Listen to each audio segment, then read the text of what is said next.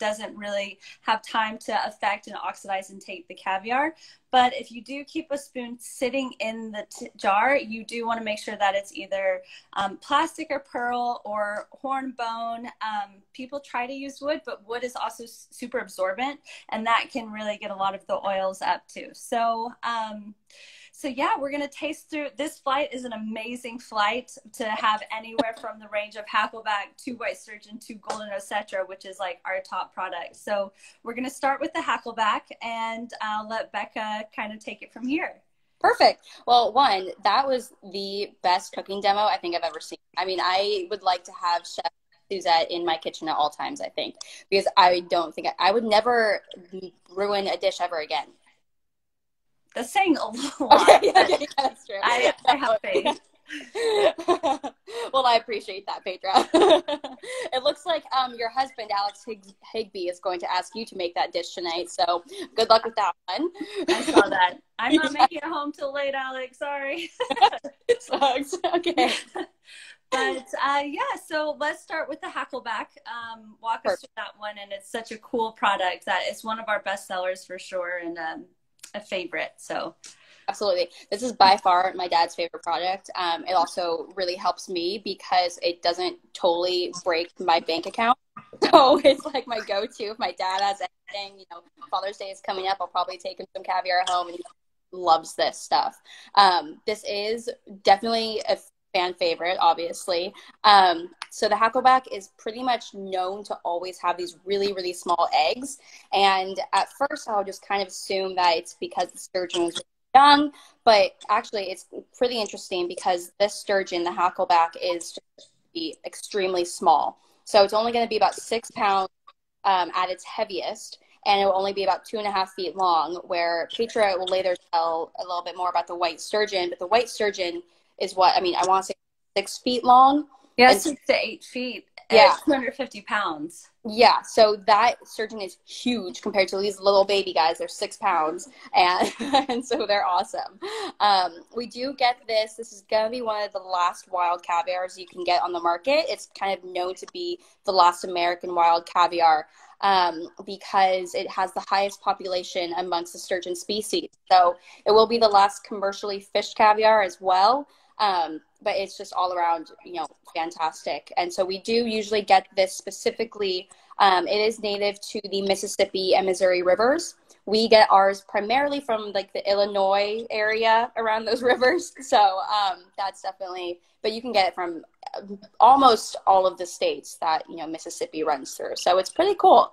It's definitely a very interesting, cool species, and they're fun. And for like flavor profiles, it's really interesting because Chef Suzette mentioned earlier, you know, the word dirt is not a very, obviously a very pretty word to use, but what's really interesting with this wild caviar, it is just like terroir and wine, and you really can pick up, like sturgeon eat off the bottom of the rivers, and you can really pick up on that earth and minerality here, which is a really cool experience because you don't get that. That's what makes a wild caviar so special now, is to get that terroir almost, as opposed to like a farmed caviar. Yeah, absolutely. Absolutely. Yeah. And so, you know, this is definitely going to be, I like to say this is a really good starting caviar. So if anyone ever comes into the store and they're a little scared, they're like, oh, well, I don't like fish or whatnot, I usually will either direct them towards a Hackleback or a white sturgeon, just because the Hackleback will have a little bit of brightness, but it'll be very subtle.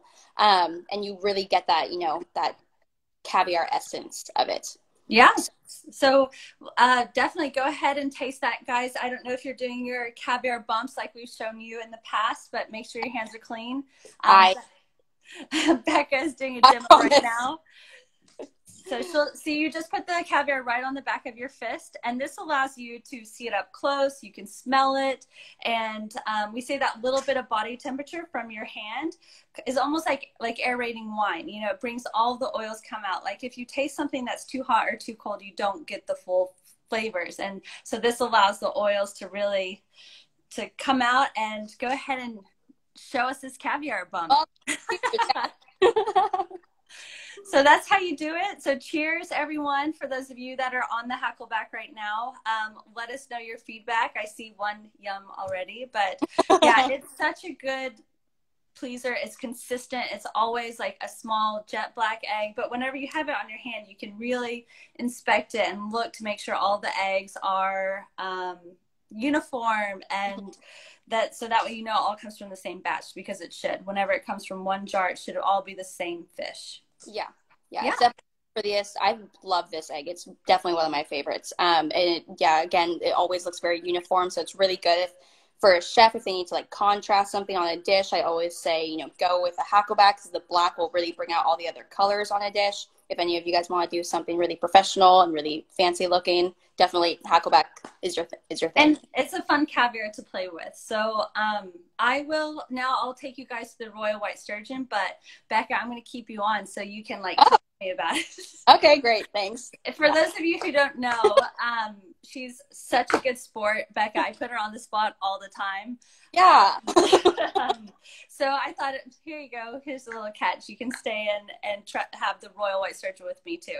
So the next one is the Royal White Sturgeon, which is it's kind of the red wave, which is it's our signature caviar, I would say. This is like, you know, the red in brand with everything else. This caviar is so cool because it is native to the San Francisco Bay. So whenever Saskia and I first started our caviar company, we would be talking to people about it, and a lot of the time we would have a response like, oh, well, you know, only good caviar comes from Russia. And we just have to sit there and smile, and, you know, to each their own. Everyone has their opinion, and there is excellent caviar coming from Russia, don't get me wrong, but we're super proud that we have this excellent local product, you know, native to our backyard, swims in the San Francisco Bay, and then their sturgeon are and Becca, help me. Oh man, why? Andromedus or where they live in like salt water, but then they spawn in fresh water. So then they'll go up the Delta and the Sacramento River to spawn. But this is farmed. So it's coming from a farm outside of Sacramento. It's a really cool farm because they have been in this, they're kind of the pioneers of sustainable fish farming. They're one of the first farms in the US and have really made a significant positive impact on the sturgeon species, and so we have a lot of respect for that. And I used to work there, and these fish, I was able to like be a part of the processing and the spawning. I got to go fertilize the eggs. You know, we would early in the morning with really cold water mixing up the sperm and the new eggs, and then 7 days later they would hatch. And so actually what we're having now could be from when I was working there, the fish that I helped fertilize, I guess. So anyway, the white sturgeon is really, this one is like a crowd pleaser. If people come in and they say, I want to get caviar, kind of middle price point, I don't know what their preferences are, whether they prefer more salinity or creamy or buttery. This one, we really recommend the white sturgeon a lot because it is such a crowd pleaser too. It's on the mild side, but it's so creamy and easy to eat. Like you can eat this right out of the jar. Oh yeah. Super, you know, no questions asked, or you can put on potato chips, or you can, you know, do it with a really beautiful avocado roulade. And so it's a pleaser all around. So I'm going to eat it off the back of my fist as well, just to really look at the eggs and kind of, you know, see the size. Go ahead, Becca. Did you wash your hands? Of course. I have actually. Even better. I have our hand sanitizer right here. Which I love those. we were going to launch this last week, and we've decided we took a little pause, and we'll have it ready for pre-order this upcoming next week, and should hopefully receive the product by the end of next week. So I know I talked about it last tasting, but again, like we kind of had a little bit of a delay after last week, and we'll make sure and let you guys know whenever this is available. But so cheers on the white sturgeon. Cheers. So it has a little bit of salinity, buttery, creamy goodness. This is a huge fish. It gets up to 250 pounds and yields about 20% of its body weight in caviar, which is awesome. It's a lot bigger than Becca's Hackleback, but the Hackleback is still good. So Becca, I'm going to say goodbye to you and bring Hope on. Okay. See you later, guys. Thanks for watching. Okay, Hope, if you're available, if you can send your request, I will bring you on to talk about the last and most special caviar. You know, the golden Osetra, we've been waiting to bring on the golden Osetra so this is our 5th flight of the series. And, you know, we're just trying to figure out a good balance and fun and exciting times to bring on different flights. But we also want to make sure and have the experience of everything being so visually different and the different flavors. I see Rick, he's like our biggest Osetra fan. He's a pure Osetra guy, which I totally respect.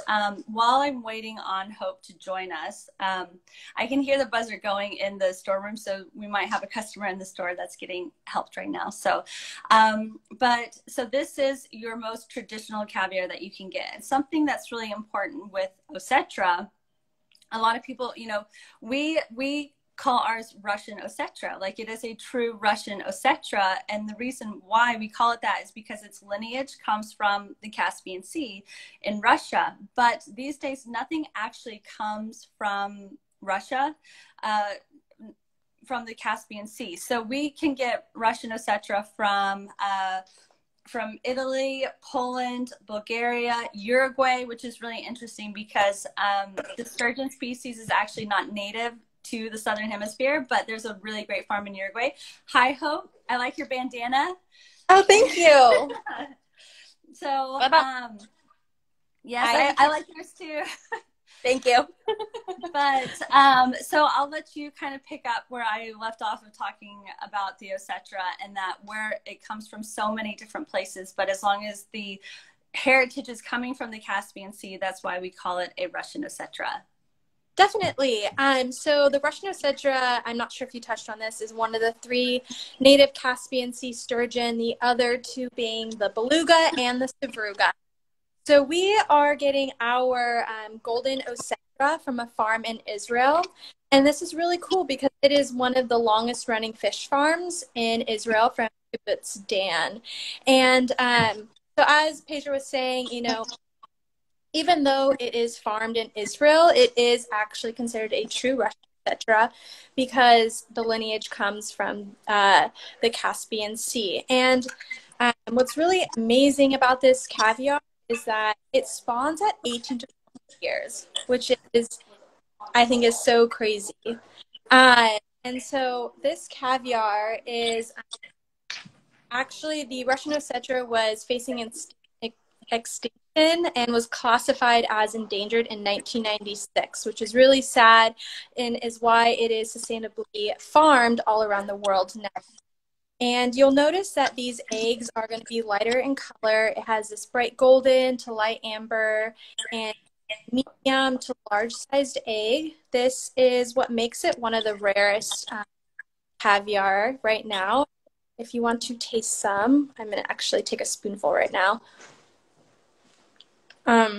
Wow. So that one's just so rich and decadent because it is such an old fish. It really has, you know, over time we get a little bit more fats and more flavor as we age. And the same thing with the caviar, you know, as the fish get older, more fats, more richness, and it directly reflects into the quality of the caviar. Definitely. And something that we really like to compare this golden Osetra to is Kobe beef because it's very decadent. Yes, and Kobe beef, just like it's meaty, rich, and also has those fats that make it really, really nice. So, yeah, well, thank you, Hope. I know you just had to run around to make it onto the screen, but you brightened it up, and thank you for joining me. And we, if you guys have questions, make sure you post them below. We have 1 minute left until we get cut off. I hope you guys don't feel like we got rushed through, and if we can send any more information, let me know. And I want to announce that we'll have our next flight in 2 weeks with Chef Kyle Connaughton from Single Thread, which is really exciting to be able to see in his amazing kitchen and see what he's coming up with.